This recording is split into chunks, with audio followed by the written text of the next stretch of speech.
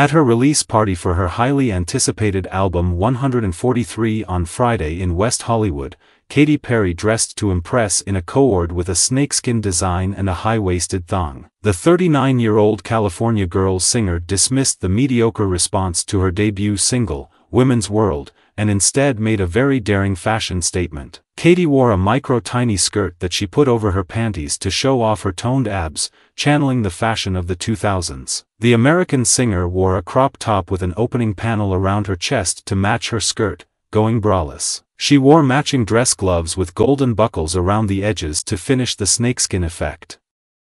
The gloves extended to the tops of her arms. She slipped into some black knee-high snakeskin-heeled boots, which gave her toned body an inch. She accessorized minimally, opting for a black purse and a stylish pair of black sunglasses to complete the ensemble. Carmen Electra attracted attention as well when she showed up at the celebration donning a full-body fishnet one-piece layered over a silky, bright red satin dress. A dramatic high ponytail and a pair of shimmering silver heels completed her ensemble. On September 20th, Katy Perry's 7th studio album is scheduled for release. Although the new releases tracklist hasn't been properly revealed yet, songs including Gimme Gimme, with 21 Savage, Nirvana, and I'm His, He's Mine have been teased via Instagram Live. The code for I Love You is typically 143.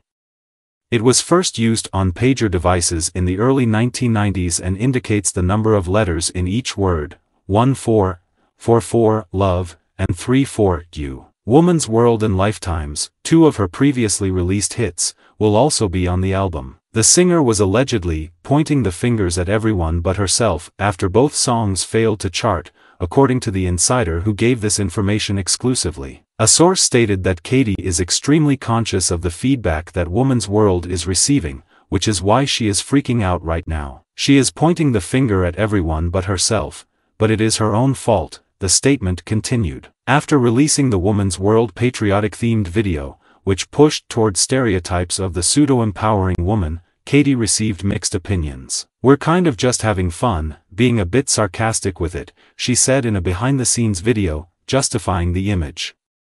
"It's really on the nose and slapstick. This set is similar to, we truly are about the masculine gaze, even though we claim otherwise," Perry clarified, "and we're really overplaying it and on the nose." She also faced criticism for the video's sexualized content and for collaborating with music producer Dr. Luke following Kesha's legal dispute with him, in which Kesha accused him of abusing her sexually, physically, and psychologically. Despite being promoted as a song that empowers women, Woman's World was deemed unoriginal and hypocritical. LOL was posted on Kesha's X account on social media in reaction to Katy's attempt at a feminist song. After filming her most recent music video for Lifetimes on guarded sand dunes in the Balearic Islands, Katy has also faced criticism. The administration of the Spanish archipelago has since initiated an inquiry into the production that occurred without authorization. A spokeswoman for Katy's label, Capitol Records, stated, "The local video production company assured us that all necessary permits for the video were secured. Despite receiving verbal approval to proceed,